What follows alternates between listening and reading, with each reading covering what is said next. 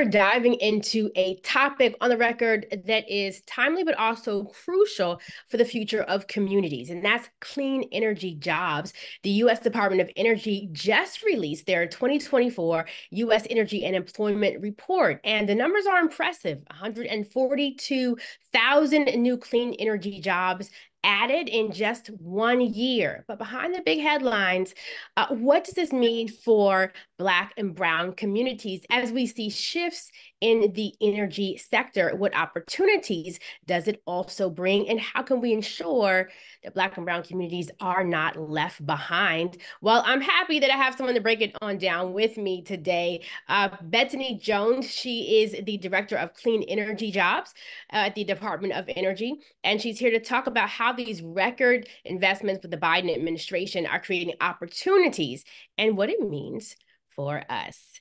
Betony, welcome. Thank you. Great to be here. Absolutely. Let's start with the big picture. 142,000 new clean energy jobs last year. How does this translate into real opportunities for Black communities across the country? Yeah, so what we're seeing is that clean energy investments are really driving job growth in the energy sector, way above average growth of clean energy jobs.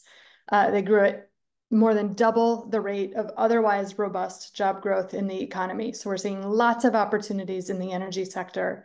And that's good because energy jobs tend to pay more, to be more stable than some other jobs in the economy. They're also more heavily unionized, and we're seeing growth of unions in the energy sector with clean energy unionization rates exceeding the energy sector average.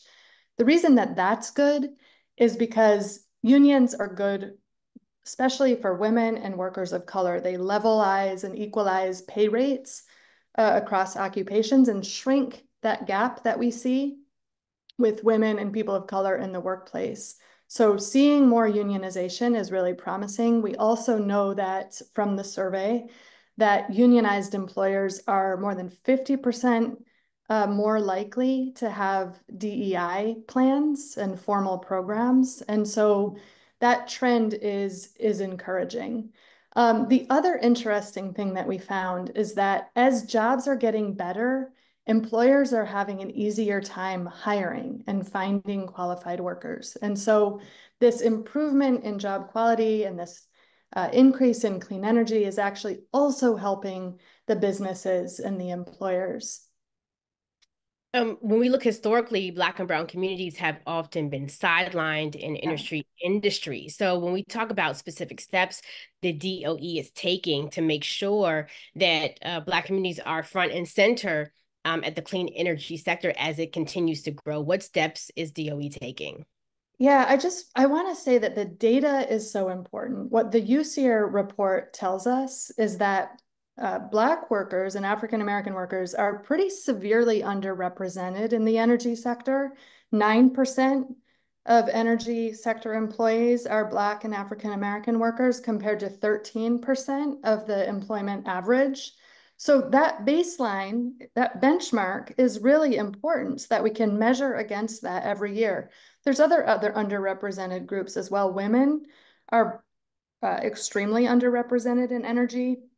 Latino and Hispanic workers are underrepresented in energy.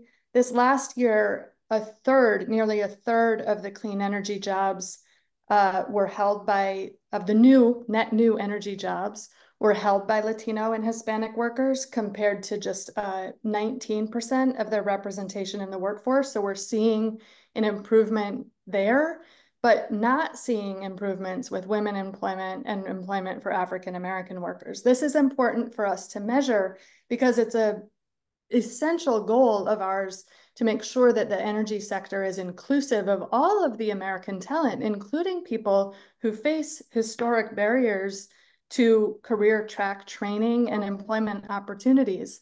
That means workers with criminal records, and how do we work with employers to reduce background checks, and how do we work with apprenticeship programs to make sure that there's pathways for workers who've been left out of this industry and left out of this economy. For DOE, all of our competitive funding applications or competitive funding opportunities require that firms submit a plan. And part of that plan is how they're going to address those systemic barriers to employment. How are we going to make sure that the energy sector represents the American workforce and all of the diversity in it in terms of talent, but also socioeconomic, racial, ethnic, gender diversity. And so we're really pushing on employers in the sector to think proactively and upfront about how they're going to do those things. And they're actually scored, their proposals for funding are scored based on the strength of those commitments. What's been the reception since then, or can you share with us some of the feedback that you have received? And on top of that, I want to ask about, like, when we look at Texas, California, New York, some of the states with the highest number of clean energy jobs. How are states with significant Black populations like Georgia and North Carolina faring in this clean energy boom? There was an increase last year in clean energy jobs in every single state and the District of Columbia. So the benefits of these historic investments are literally seeping into every nook and cranny of the country. And we see that with the announcement of 800 new factories announced to onshore the supply chain, revitalize manufacturing to support this energy transition. Georgia is home to many, many, many of these new clean energy factories. Alabama saw really high job growth in the automotive sector.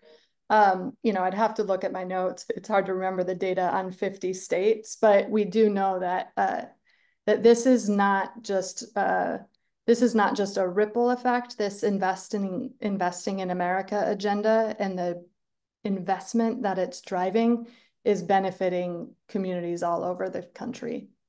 As we come to a close, I want to, for someone who's watching this and they're hearing this and they're like, okay, what are some of the best sectors within the industry that are good for Black and brown communities, that are really good and create some of the best opportunities to get into? And then what is the outreach that you're doing to let people know? There's so many great things that come out of this administration, but sometimes there can be a disconnect between what is coming out and what people are actually feeling, seeing, and knowing about. Yeah. Yeah. So those are great questions. I mean, first of all, so much of the jobs that we're seeing immediately there's a lot of job growth in the utilities sector, and a lot of job growth in the construction sector. And that makes sense because, well, the manufacturing jobs are coming. First, you need to build those facilities. And so in the short term, a lot of the opportunity is in construction. There's a lot of job growth for, electricians and people with electrical skills. Because if you think about it, you need them for EV charging infrastructure and grid modernization and energy efficiency and renewable energy like solar development. So there's a lot of job growth. But in terms of what we're doing, what's really important is that these historic federal investments through the Bipartisan Infrastructure Law and the Inflation Reduction Act, that they benefit not just the companies receiving the federal money, but the communities in which these investments are being made. And that's part of why we ask upfront for strong community benefits commitments from entities, companies seeking federal funds. And then we hold them to those commitments. Another thing that we're doing that I'm excited about is an initiative called RAMP. It's a community workforce readiness accelerator to help connect local workers where these investments are happening to the job opportunities on those projects, to help create that connective tissue so that employers have an easier time hiring local and disadvantaged workers and underrepresented workers, and that local communities have a way to access those opportunities. So we're rolling that out in 10 communities, and I'm really excited to see the results. Betony, before you go, where can people go to find out more information, to see if they're one of the communities, so that they can get all the things that are being provided by this information? There are so many different sites, but one good repository of information is through the DOE Office of Infrastructure. We just published a new map that shows all of the all of the investments that have these community benefits plans and summaries of what those plans are. That's a really good place to start. And on that webpage, you'll also find a link to the Office of Community Engagement, which is the front door for DOE to direct questions to anybody at DOE who can answer them. Thank you so much, Betony Jones, Director of Clean Energy Jobs at the Department of Energy. Thank you. We welcome you back on American Urban Radio Network to give us any new information coming out of the department. Great. Thank you so much. Take care. Absolutely. Thank you.